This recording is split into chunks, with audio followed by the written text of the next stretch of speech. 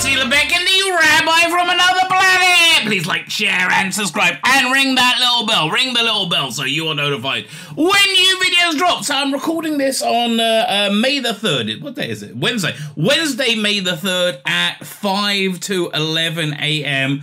I think the Once and Future Past Lives comes out at 11:30 a.m. my time, which is 9:30 a.m. In the UK. So I'm really quite excited about it, right? I really am quite excited. It's one of the few things about Big Finish I am excited about. I kind of really made the decision while listening to the Fourth Doctor's box set, which took me a while to get to, the one with Neresh Hughes. It's not bad at all, right? It's not bad at all. I just finished the first story, Ice Heist, with by Guy Adams.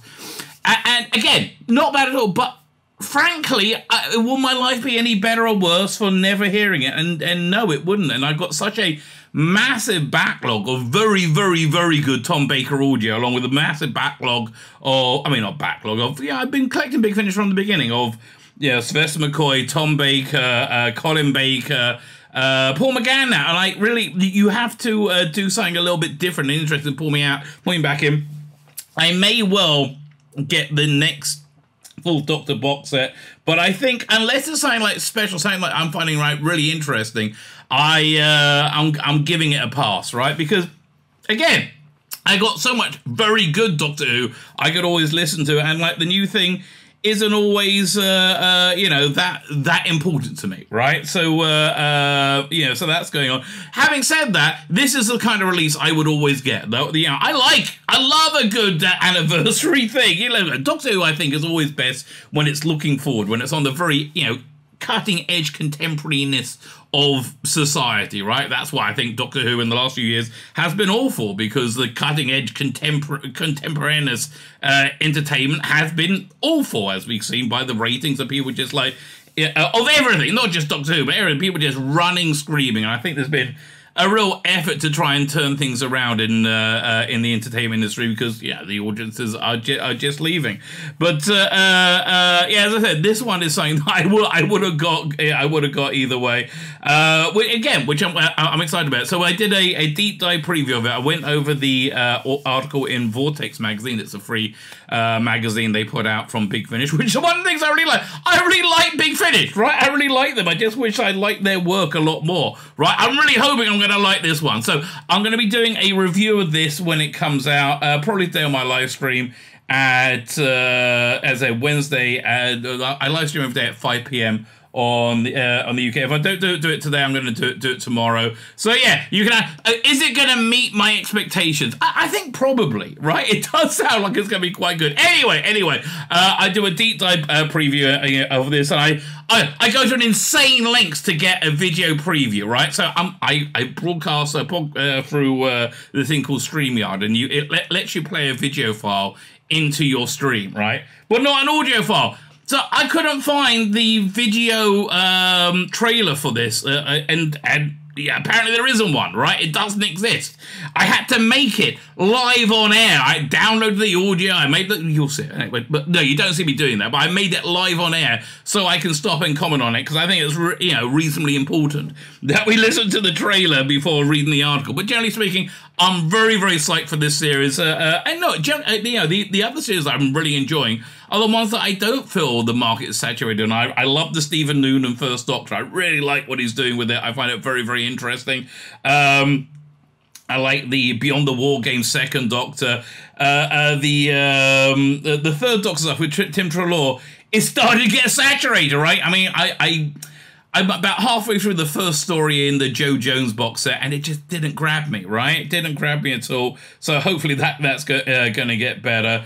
Then the 4th, 5th, 6th, and 7th, you need to do something better with all those ranges. 8th as well, 9th. For that matter, 10th, right? You've got to do something outside the box, which this is, right? This is. So, as I said, I think Doctor Who's best when it's on the cutting edges, but I love a good anniversary thing when you can actually look back and everything that is wonderful about Doctor Who, which is what what my expectations are, and I hope my expectations are going to be met. Anyway, can I ask you to like, share, subscribe, all those things are fan-frickin-tastic, right? Fan-frickin-tastic. Thank you very much. If you can head over to Rumble and subscribe to me there, that's even better. Oh, I love a Rumble subscription, I do. What's Rumble, you may ask? It's the same as YouTube, just got a different name, essentially. And you can, there's much more freedom of speech on it without there being hate speech. I mean, oh God, you know, I was telling a friend of mine recently that, oh yeah, Rumble's doing great for me. He's like, Rumble? I said, some stupid right-wing thing.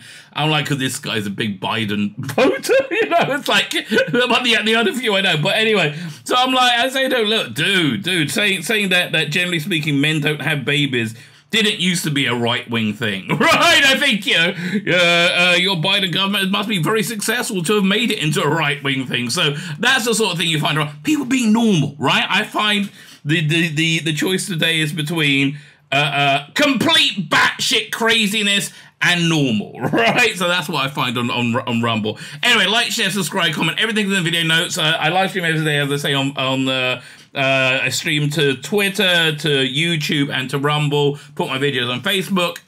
They're like this video is on Facebook, for example. I'm all over the place, baby. I'm all over the place. Fine. So as I said, this came from a preview I did last night. So let me hand over to me from last night.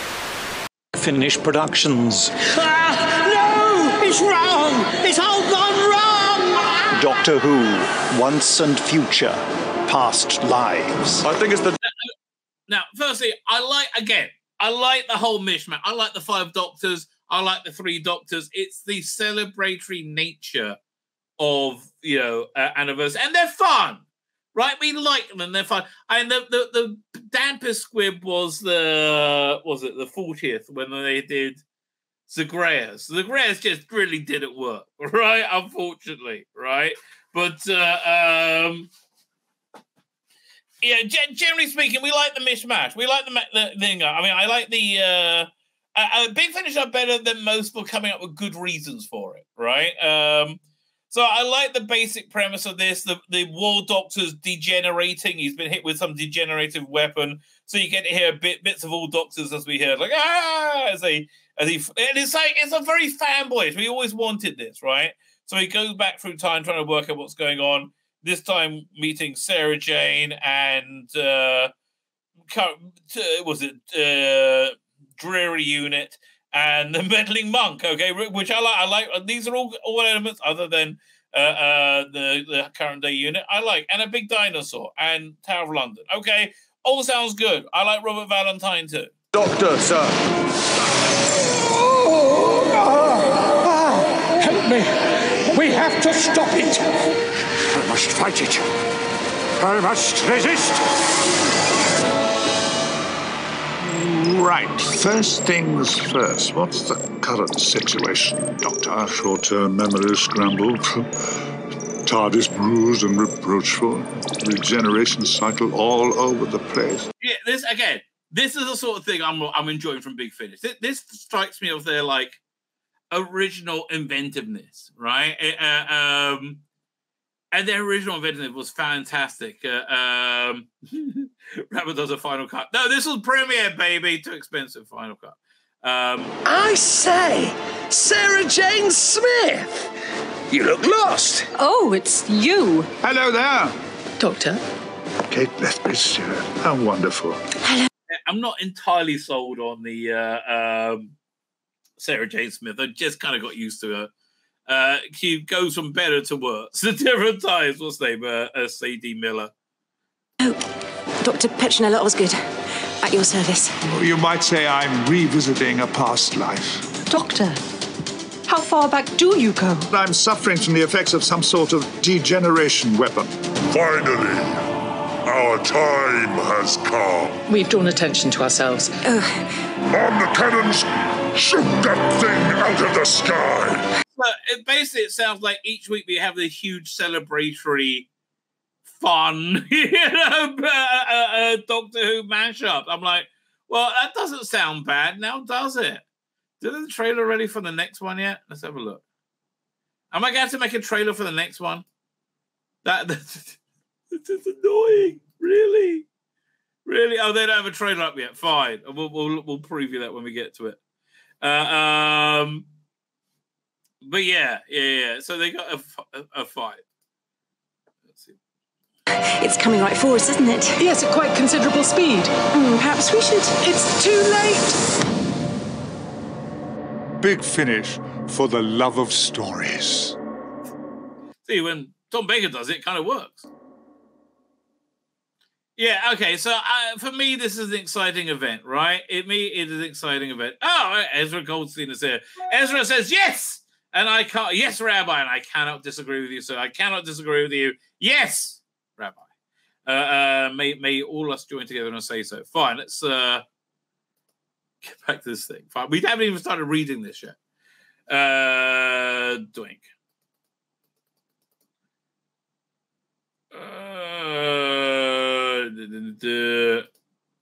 Can it really be 60 years since Doctor Who first began on our television screens?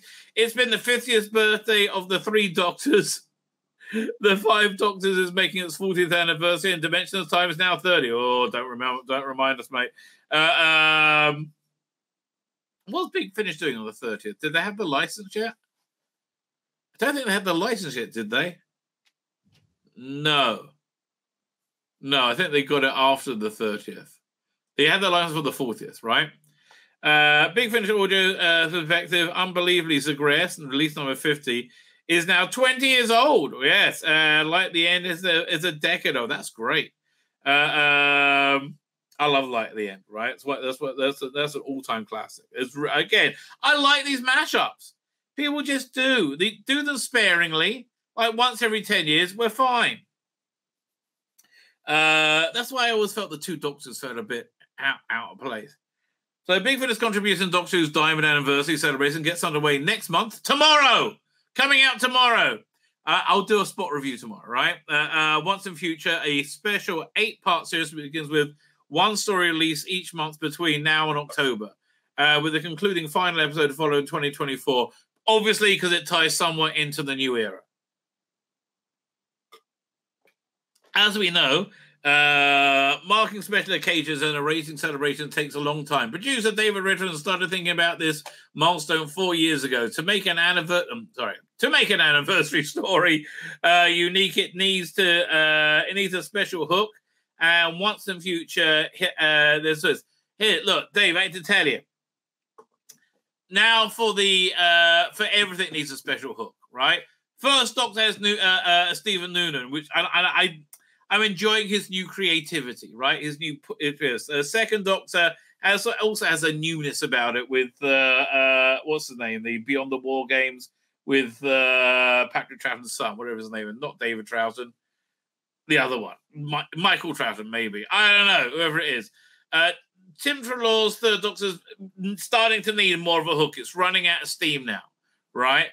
Fourth Doctor needs a hook. It's run out of steam. The last really good thing I think they did was something with a hook, which was the sequel to Dalek Master Plan with what's the name? The companion for like 2 box sets. That was great. That had a hook. But everything needs a hook. Right? 5th Doctor, 6th Doctor, 7th Doctor, they all need hooks, right? Fine. To make an anniversary unique specify. So he tells Vortex, I've been trawling back through the correspondence when this to find when this first gem of an anniversary series came to mind.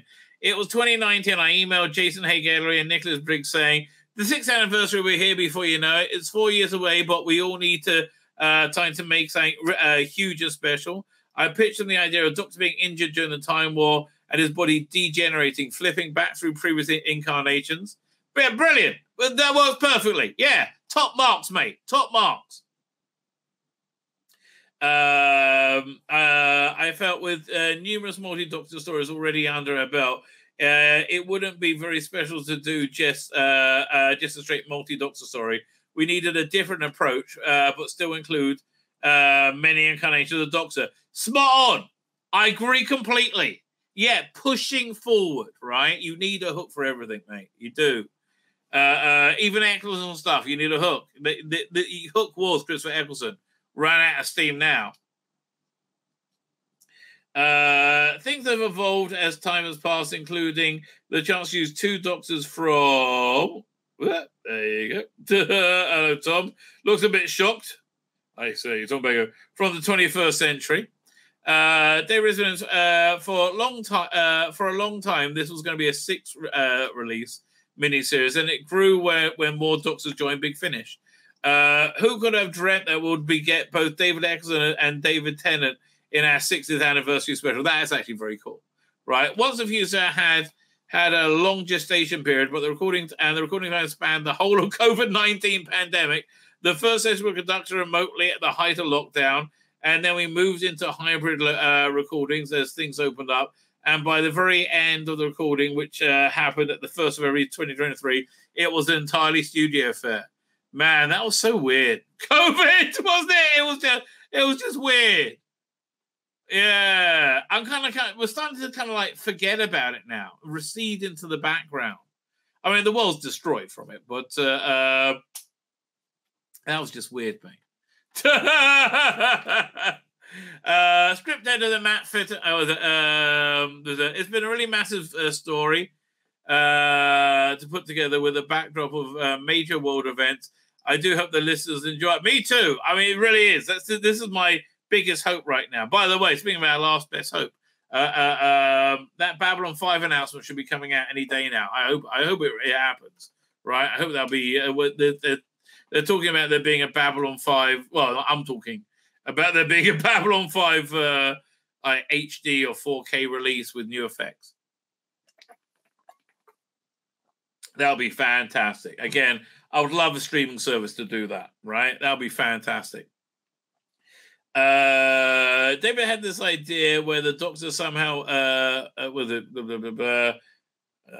Mattman says tells Walter, as David says, our chats about Once and Future began in 2019. We had the idea that he had the first thoughts about what Big Finish could do in the 60th. David had this idea that the Doctor is somehow slipping between bodies during the course of these adventures, and so we set up that mystery. Writer Robert Valentine kicks things off with Past Lives. I know he pissed people off with his H.P. Lovecraft thing. I do think the heavy-handedness was false upon the release by the license owner, is my guess.